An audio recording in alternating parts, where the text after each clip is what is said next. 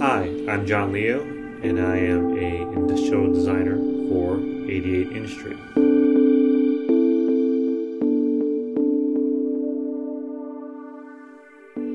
As a kid, I always remembered drawing airplanes all the time. It was something about their aerodynamic shape and movements that I fell in love with.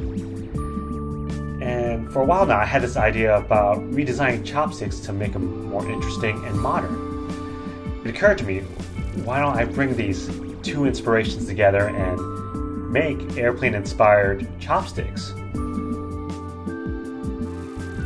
I started by sketching out concepts.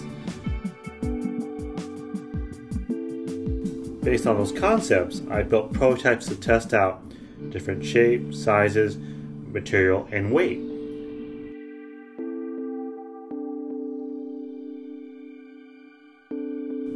Until finally, we have these.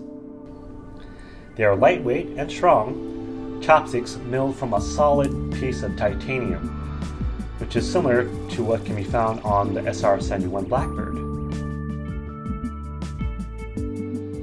Now, the triangular shape was inspired by the negative space in our fingers when we put them together, making the chopsticks very comfortable and easy to use. Lastly, I designed a titanium bridge that not only holds the chopstick in place, but also creates this illusion that the chopsticks are flying when you place them on top of a table.